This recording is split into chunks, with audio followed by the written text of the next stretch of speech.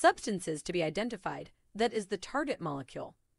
In northern blotting is RNA for southern blotting, DNA, and for western, proteins. Denaturation of the target molecule is done using formaldehyde in northern blotting. Restriction enzymes in southern blotting and sodium dodecyl sulfate, SDS, in western blotting. The hybridization probe used in northern blotting is target-specific RNA probe for southern blot. Target-specific ssDNA probe is used, and antibody probe used in western blotting.